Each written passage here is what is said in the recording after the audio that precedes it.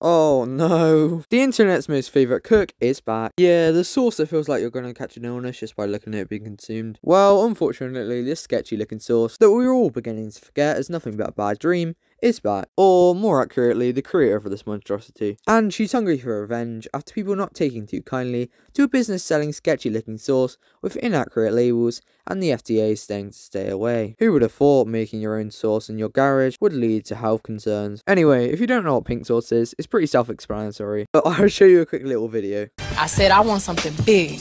I want something that says I'm here. Beyonce. Yes, your eyes do not deceive you. She is advertising that she makes this special sauce with a criminal amount of sunflower oil. Anyway, the point of this video is not to just show you about the pink sauce, you already know about that, is to show you what she's doing now. She has decided to try to revive her career, to go on a talk show and play the victim card. She's basically claiming the reason why her pink sauce never took off isn't because of people's concerns for their health, it's because she's a woman. But before we watch this hilarious interview, make sure you're subscribed, please. Self-esteem and self-worth is directly reflective of how many people click that button. So please, for the love of God, click that button, because 0.2% of the people who watch my videos are subscribed, and it makes me cry every morning. Anyway, without any further ado, here's the interview. Thousands, if not millions of people use social media as a financial resource, a way to support themselves, which is great. But one mistake on social media when running a business could cost you more than you think. That's exactly what happened to my neighbor. Well, I think it's pretty obvious why she went on this show. Off the bat, you can literally see the bias here. Also, small business owner that's made a small mistake. A small mistake which have cost many people their health and have left a few in hospital. Regardless if all the jokes and claims are true, all these mistakes are on her. She's presented as a small business owner, which is evidently not true. She's probably made more off this pink sauce than these people that have made this interview are going to make in the next month. Well, tell me about the pink sauce. What inspired that? Between the years of 2018 and 2020, I battled with anxiety. What? I don't know if she just doesn't understand the question, or is she going for the sympathy card right off the bat? No, I'm not saying there's anything wrong with having anxiety. I'm just saying that it's not really relevant, is it? It just makes no sense. Dragon fruit to build the levels of magnesium in my body. That's how I became fond of the coloring of the red dragon fruit. What is she on about? Right, so she had a magnesium deficiency, so she likes the colour pink. Those two things have no correlation. Why? What? This isn't even me trying to make something out of nothing. It just doesn't make sense. Our own business, big up, okay? Thank you. Because that is powerful. You know what I mean? And thank you. We have a world that tells you that you're not able to pursue these things, you're not able to do these things, so big up. Yes. But when it comes to the pink sauce, do you think you rushed the business a little bit? Because it sounded like you was like, oh, I want to do this. I like fruit. Okay, cute. I didn't really hear a lot of planning there. What is this guy on about? How would he know if she thought about a business idea before doing it? Second of all, why does he care? To be fair, I can see where it's coming from. She did rush the business from the looks of it, which has caused a lot of people to be ill, which, you know, is not what you want to do with your business reputation. I doubt it was her intention to make anyone ill, but at the end of the day, as the business owner, it's your responsibility to ensure that your product isn't rushed and isn't going to make people sick. That's sort of like the bare minimum. Because I need to know, when did you start receiving the backlash, and what was that backlash saying? Okay, so there was a young lady on social media. She took it as the moment to say, hey, this is my moment to become viral.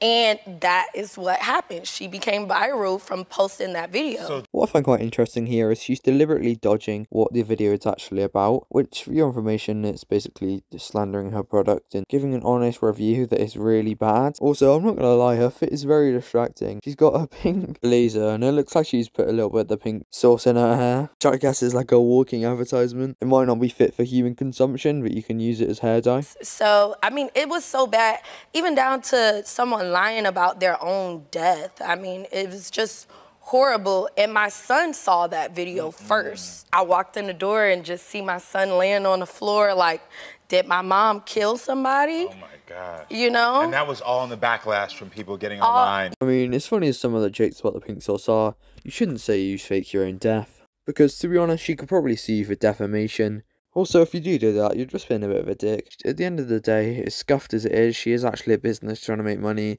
and doing false claims like that are actually very detrimental. However, I don't think that excuses her for this terrible excuse for a product. However, what she's saying here doesn't really have any relevance to what she's supposed to be talking about. I feel like she's just adding this stuff in for the shock factor and for a little bit of pity. Every business is going to have people mocking. However, you got to move past this and not bring it up as a point to get pity on a TV interview. So this one mistake of packaging with your Pinksauce Yes. turned into people creating exaggerated stories about your product, about everything that's going on. Yes, under 50 orders.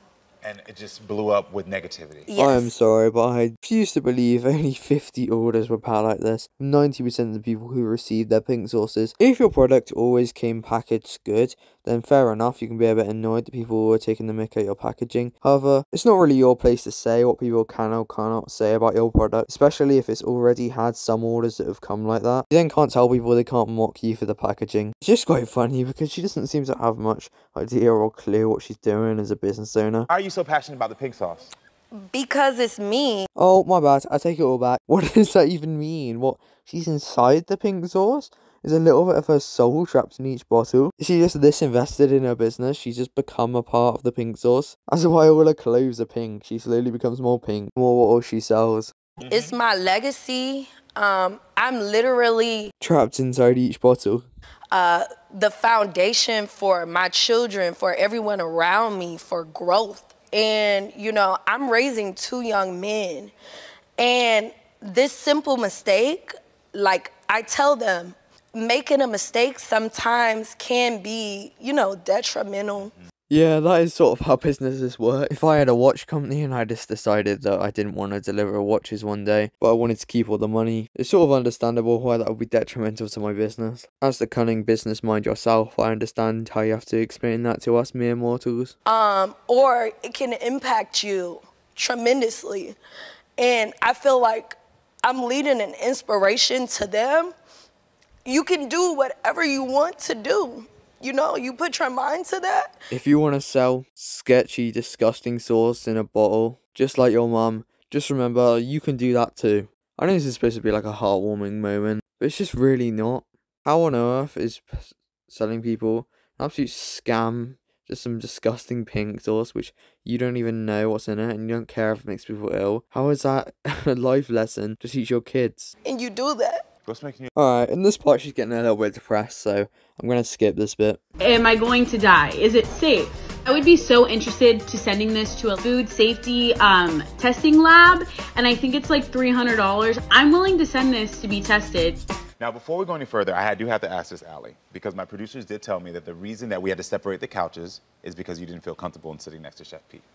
Yeah, Why is that? I feel like I haven't met her yet, and just kind of the last line of her saying that I harassed her just didn't make me uncomfortable because I never set out to harass anybody. And I think that's like a little bit delusional to say something. Chef B is actually getting flamed. It's been 30 seconds into the interview, and she's already got called delusional. Tell me, from your perspective, she says that she didn't harass you. I think it's delusional to send a sample to a laboratory after you stuck your finger in it. What?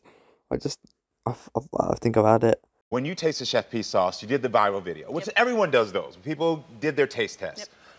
But you then went further. Tell me what you then did.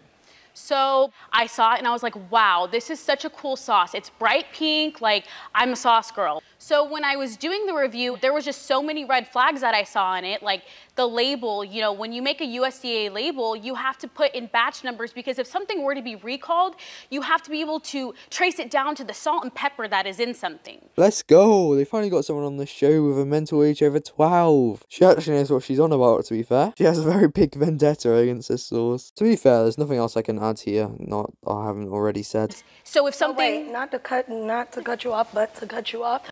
What? Not to cut you off, but to cut you off. But okay, no, we're skipping over that. You didn't see the video because you follow me, right? Well, I want to hear Allie. Yeah, absolutely. You had your time to talk, so just let me have mine. So I understand, like, if it does have dairy in it, You see all these concerns. You saw my TikTok. I follow you. You have my address, my phone number, my email. If once I posted my original video, if you wanted to make things right as a business owner, when you create a product, that's your pride and joy. You send it off to someone, they don't like it. You're like, oh my gosh, like that's my pride and joy. Let me fix it. I mean, up to here, I've agreed with 90% of what she said. I get what she's saying here, but I think what she's saying isn't actually right. If you make a product as a business owner, you shouldn't have to dwell on every single person who hates it, but at the same time, you should listen to the general consensus. So again, I get what she's saying, but, you know, I think she's just trying a little bit too hard now. Contacted by Cheff P? And the thing is, if you knew I had a problem with it, you could have contacted me and I could have turned around, and I'm not a hateful person. I could have been like, wow, Cheff P contacted me. So you're saying that you contacted me? No, I'm saying you didn't contact me. Okay, but why would I contact someone who's fabricating something on the internet? But nothing was fabricated. To be honest, you're not special. You're not special. This lady's actually brain dead. You're not special. That's a great way to treat your customers. I watched a Cheetos video on this. I think his analogy for this is perfect. Imagine being like an Amazon customer support person and someone says that they're not happy with the product, so you just tell them they're not special. Okay? So why should I lose my mind and approach you directly when you're fabricating something on the internet? Well, I will say this, because I want to hear both of your sides. I will say this. As Cheff P, as a businesswoman, no matter what someone reviews your products, unfortunately, everyone is special to you because that's going to be your business. With that, I'm going to end the video because I've gone completely brain dead watching this, and I cannot bear to waste one more minute of my life watching this. Absolute just rubbish. Thanks everyone who's been supporting me recently, I appreciate it. Please subscribe to end my pain and suffering, and see you boys next time.